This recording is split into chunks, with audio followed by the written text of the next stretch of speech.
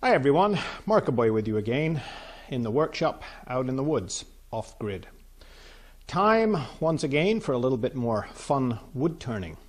And what I'd like to show you today is how one can correct a mistake. It's a mistake that I made a number of years ago.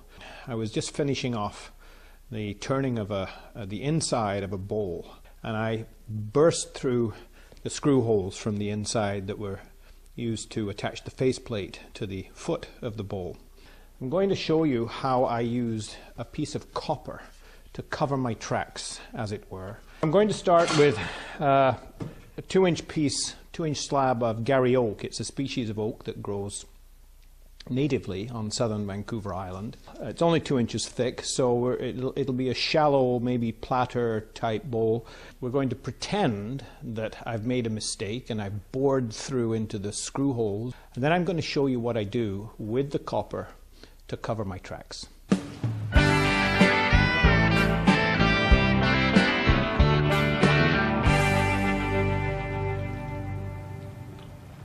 So far so good.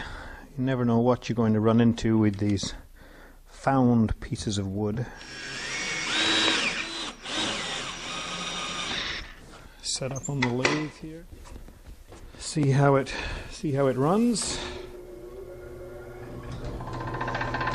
And the usual wobble and a little bit of vibration, but we'll soon turn that down to size.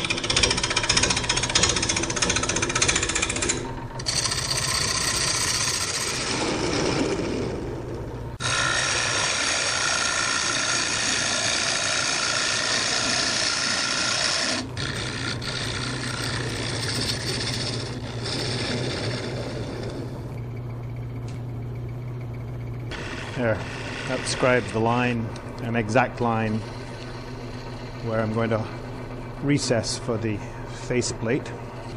Start the sanding process here, clean things up a little bit.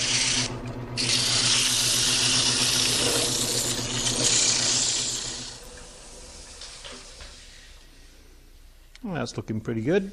Time to flip the bowl around.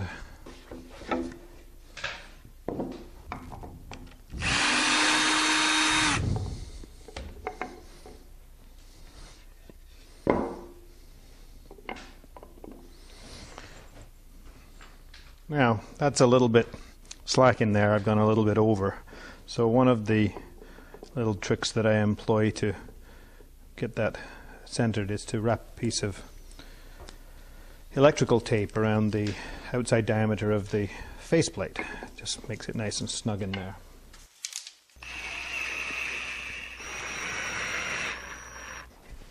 Now, put that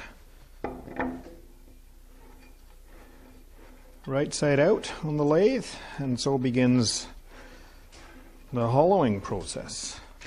Before I start, I would like to know what the overall depth of my project is going to be.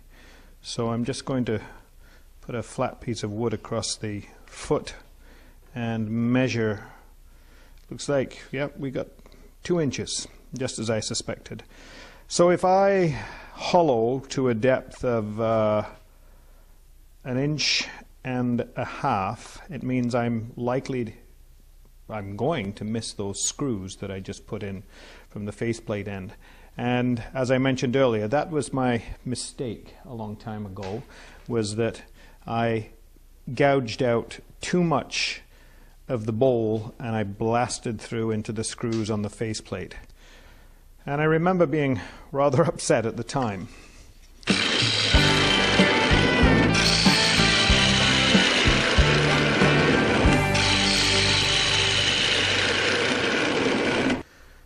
Just have a quick depth check to see how I'm doing here, and it looks like I'm at 1.25 inches already. And if you remember, I said maximum 1.5 inches on this bowl, this platter. So I'm not far off. So we'll just carry on developing the form here and see what happens.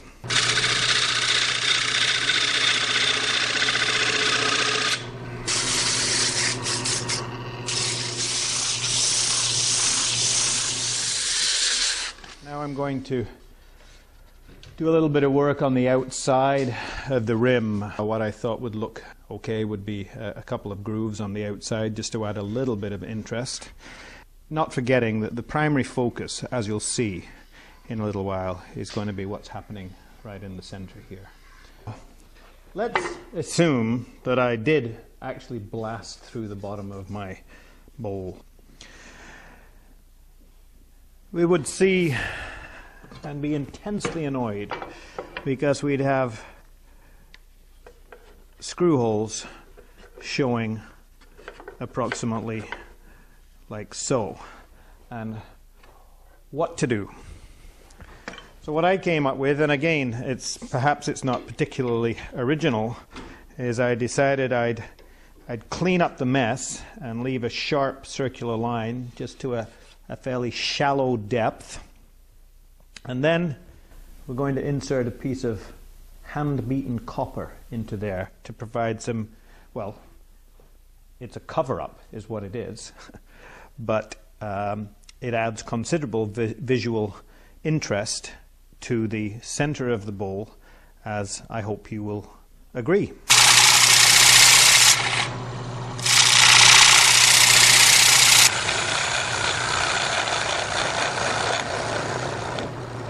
Now, I've got my area of interest defined here, and we're going to set about preparing the copper ready to insert into that space. Doesn't really matter about the diameter because we're going to make the copper fit that space exactly. Some of you may have worked with copper. One of the characteristics of copper, along with some other metals, silver in particular, as you work them, they work harden. The way we soften it is simply to anneal it, and right now the best way of doing that is to heat it to red heat in the fire, quench it just to cool it down, and then we can start the beating process with the ball peen hammer.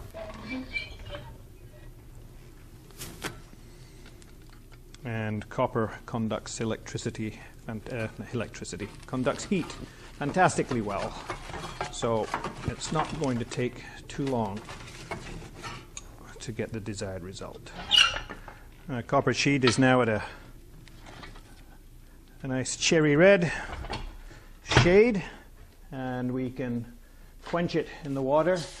Be careful, you don't want to get steam all over your hands. Almost instant cooling there.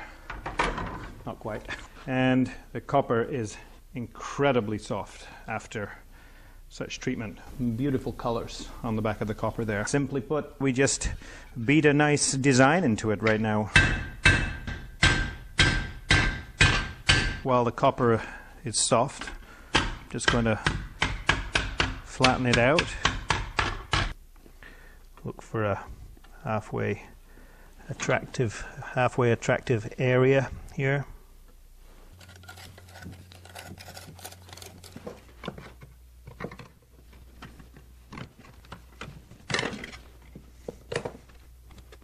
There, that's the disc, pretty well cut to size, as good as I can get it with the snips.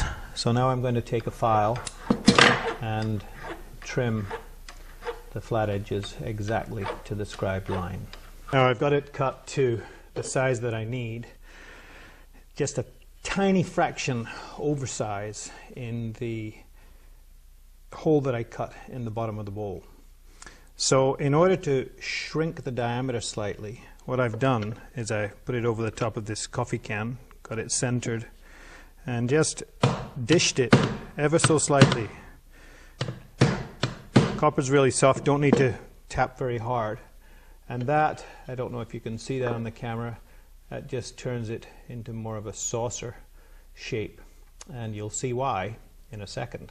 Now I'd be lying if I told you this was the first fit. I've test fitted it quickly already for everybody's benefit, including my own. And I know that this is going to be a really tight fit in the wood there.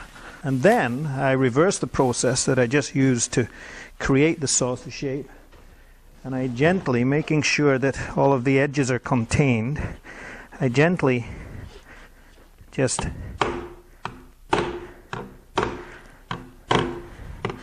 reverse the dish on the copper.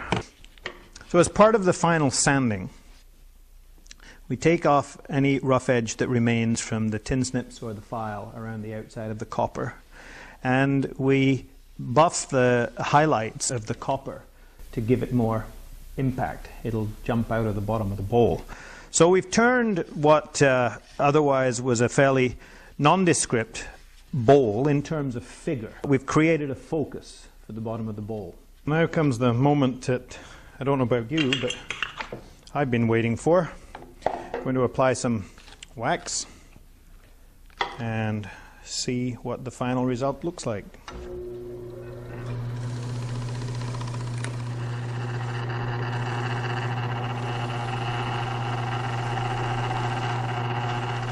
And just work the wax in till the wood won't easily soak up anymore.